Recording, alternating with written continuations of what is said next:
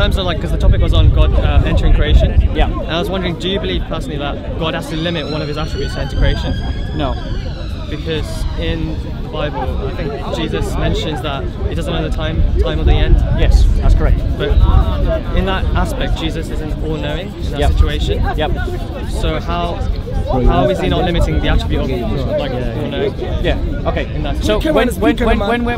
we talk about this, Let me. yeah, you stood right there, bro. You're choosing to stand. I right there. was Stop talking to you. I was whinging. talking to him. Stop whinging. I'm talking to you.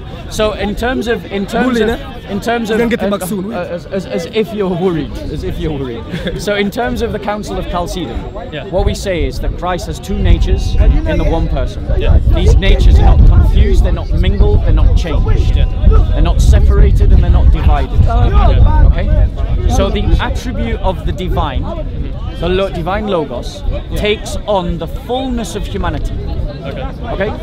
That fullness of humanity is not confused, it's not commingled, it's not separate to, it's not divided from, but it does not change either. It was ignorant. Okay? So, when the Logos becomes a man, becomes a full man, just like me and you, and we have conscious knowledge and unconscious knowledge. Knowledge of which we are consciously aware, and knowledge which is beyond our reach. It's there, but it is not accessible to our conscious here, brother. mind. Come on. Agreed? Yeah. That's how humans operate, right?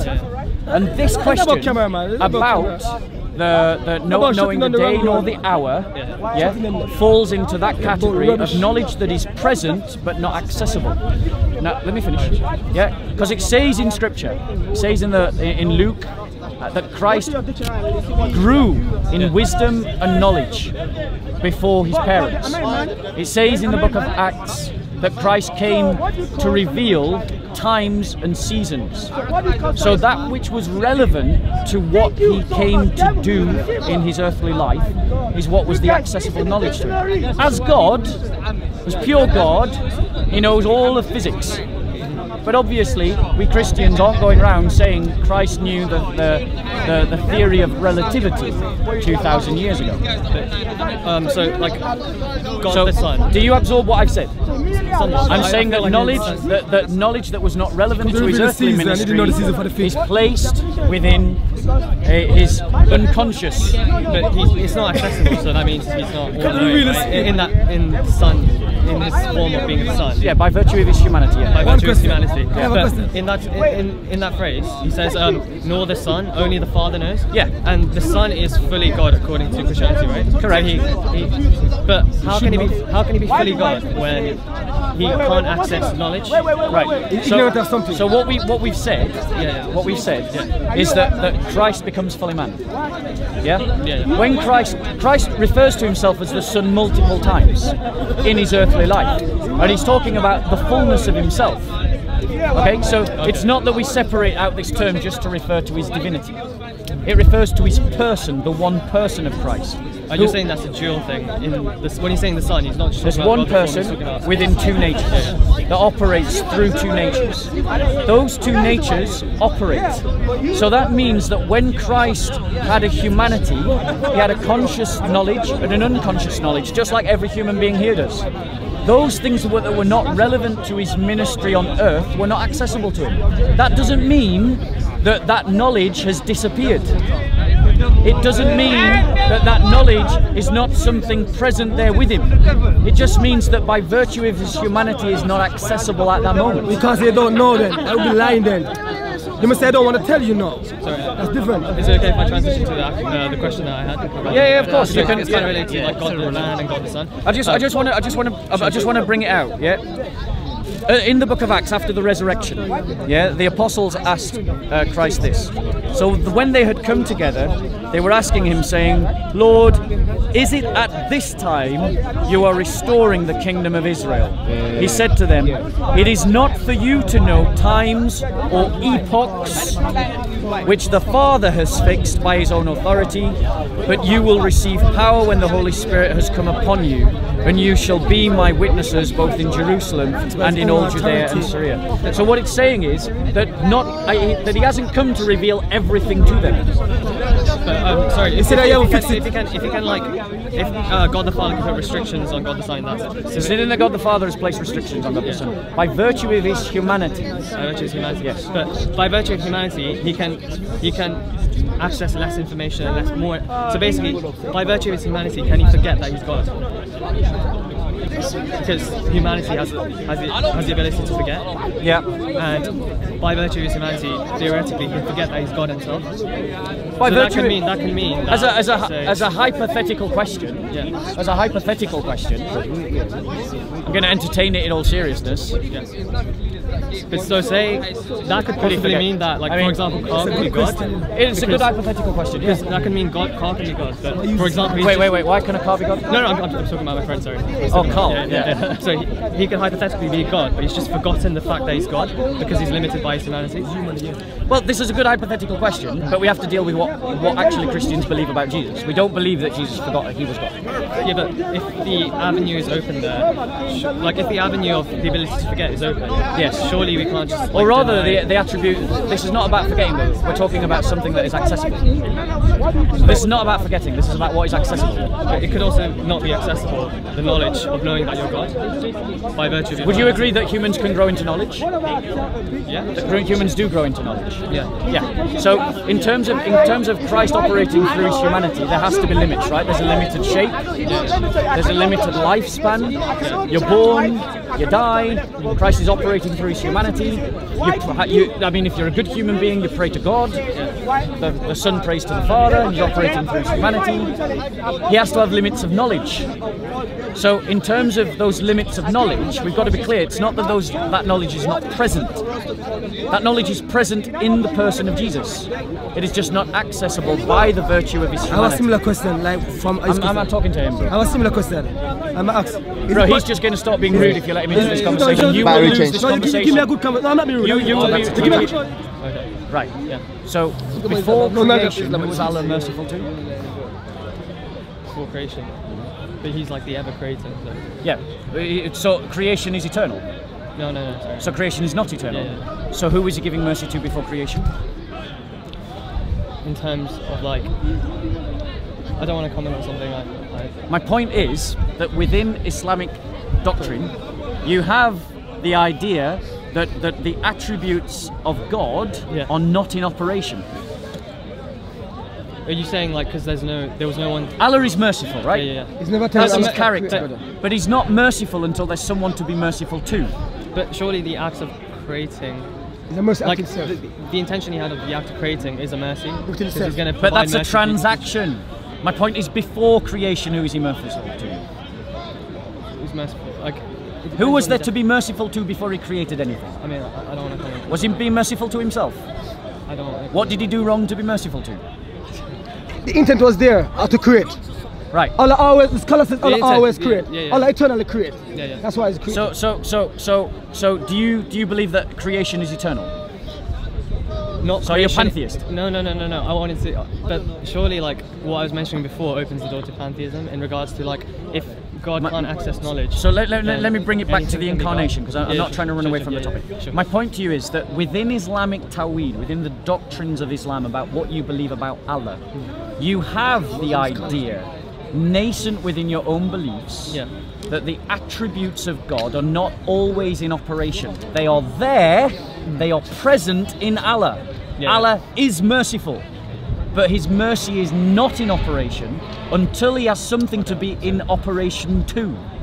That's not true. Now, within the incarnation, the knowledge of God is present, but it is not in operation. When I'm telling lie and religion, that's not our doctrine, that's lie.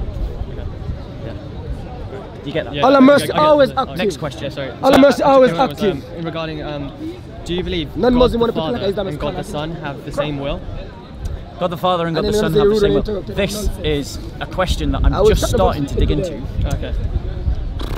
That's my part of my religion. We believe as Christians that in the incarnation, Christ has two wills. A human will and a divine will. Yeah. Okay? And that the divine will is always to do the will of the Father.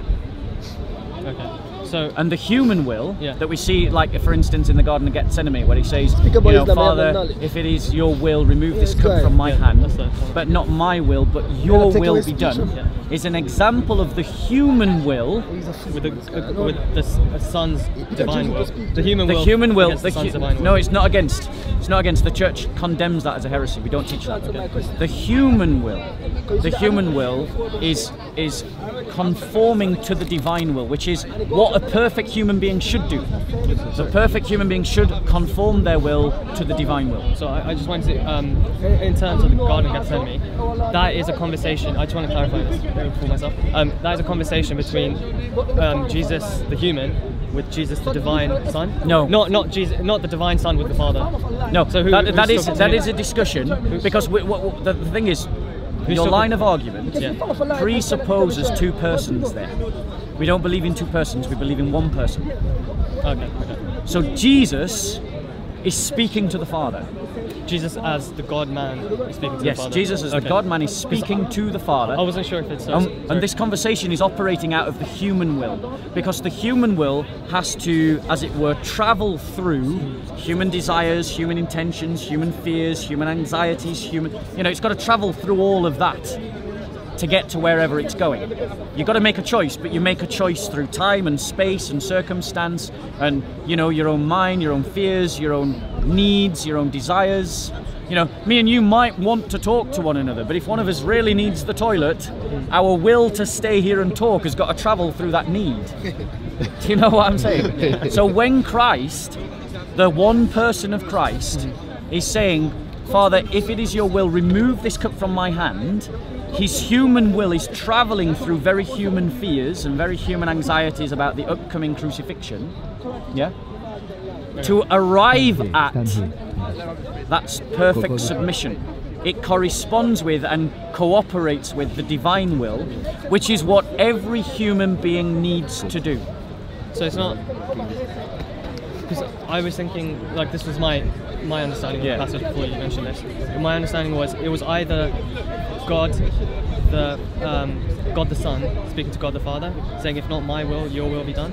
That's incorrect. Sorry, say that again. It was God the Son speaking to God the Father, saying, if not my will, your will be done. Yeah, it is God the Son. But you've got to remember, when we don't make the division... I'm separating the... what we're saying is you don't. Okay. You don't confuse the natures. You don't mix the natures, you don't change the natures, but you don't separate the natures. Because if you... Okay, yeah. Because I was thinking... Because in the one person of Christ operates through both divine and human nature. So let me give you an example of what that looks like, particularly about death. Because obviously this is a big contention. How can Christ die if he's God? Yeah, it's a fair question. It is a fair question. It's just being mutilated by Muslims who don't understand Christian theology. We say that both the human and the divine nature pass through death. But the way that they respond, the way that it affects them, is different according to their nature. So, for example, if I get an iron rod and a wooden rod and chuck them both into a river, the iron rod will sink and the wooden rod will float over the river. They've both gone into the same thing, but they have behaved totally differently. One passes over the top and the other one sinks to the bottom. And so it is with the human and divine nature. Death, and in many of these questions, the death affects the human nature, it kills it. But the divine nature passes through death unblemished, untouched, uncorrupted by it, unchanged by it. Sorry, just in regards to like the Garden of Gethsemane. The human nature, the God-human nature of Jesus is going against. Was originally against the will of the Father, right? In that specific situation. Not against. Not against, but it was never against. Was not aligned with the will of the Father. No, it was. No. You misunderstood me, so I'm going to try and break it down for you. Okay. It's not against. Yeah? He's asking a question. It's appropriate to ask God questions. But he says, if not my will, your will be done. So, they have a difference of wills. No, hold on one second. No, that's not what that passage is saying. Shall we go to it? It's in Luke. Sure. Yeah, because the thing is, people always get stuck on that bit and they forget the bit that comes a bit later on. Okay. Because I was thinking, I was just going to present my, what I was going to say. If that's okay. Yeah. I mean, it would have probably been attacking the wrong thing. Sure, go on. But no, go on. If the Son's will is, if the human nature's Son's will is against God the Father's will, it's kind of a human sacrifice in a way, because the human nature of Christ is being taken against His will by God the Father. Right. Sorry? A bodily sacrifice. Yeah. Yeah. So he's being sacrificed as a human sacrifice against His will. So let's read it. And He came out and proceeded, as was His custom, to the Mount of Olives, and the disciples who followed Him. Yeah. When He arrived at the place, He said to them, "Pray that you may not enter into temptation." And He withdrew from them about a stone's throw, and He knelt down and began to pray, saying, "Father, if you are willing, remove this cup from me, yet not my will, but yours be done." Yeah? That is not stating what His will is. Because His will is, if you listen to that prayer, He's saying that my will is to do your will. Sorry, what was the bit about remove the cup? Father, if you are willing, remove this cup from me, yet not my will, but yours be done. So what is the will of the Son? To do the Father's will or not? But would you agree with me that that passage shows that the will of Jesus is to do the will of the Father? Because He's submitting to the Father's will. He's saying, your will be done. Like eventual submission, like He wants an eventual aligning of wills, but in that specific case, like just predating that eventual aligning, there's a separation of wills. I disagree, because this is a singular prayer, and it literally says, "Not my will, but yours be done." So you're saying like, not my will? Yeah, yours. yeah, exactly. Not my will, but yours be done. So what is the will of Jesus? To do the will of the Father. He's literally saying, not my will, but yours be done.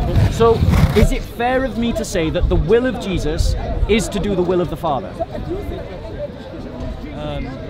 Yeah, I guess. Yeah, that's what's happening here.